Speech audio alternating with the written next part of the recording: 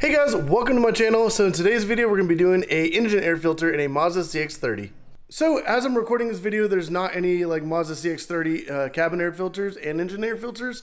So I did have to get those directly from the parts department, but also check in the description down below.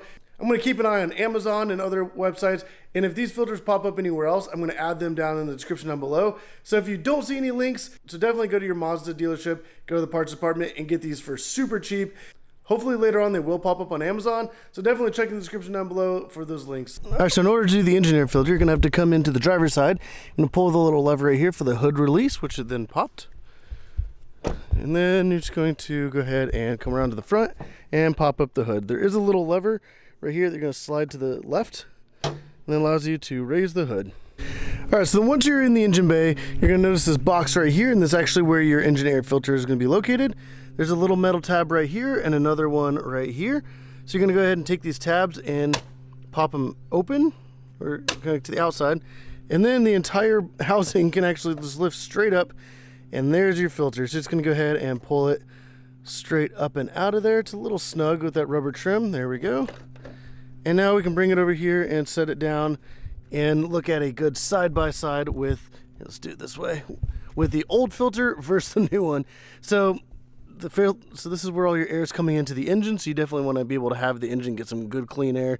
And like I said, this is the brand new one, so this is a significant difference. This car is still pretty new and is pulling in a lot of dirt and grime, so we're just going to go ahead and throw in that new filter, which I'm just going to go ahead and take it. Just going to raise this back up, see if I can do all this one-handed. Just going to throw that filter right back down in there. Just going to set this down. Watch out for like any wires or anything. You want to make sure that those right here, so like two tabs, that they just kind of slide right into their little slots there. There we go. Push the tabs back on either side. There's one, and there's two. And just like that, your engine air filter is replaced, and we can go ahead and get rid of this old nasty one.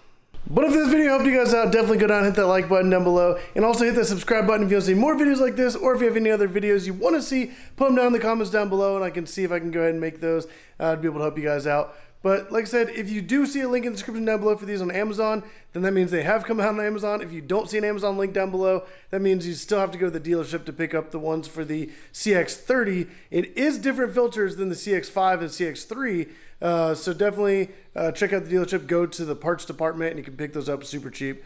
But like, subscribe, and as always, thank you for watching.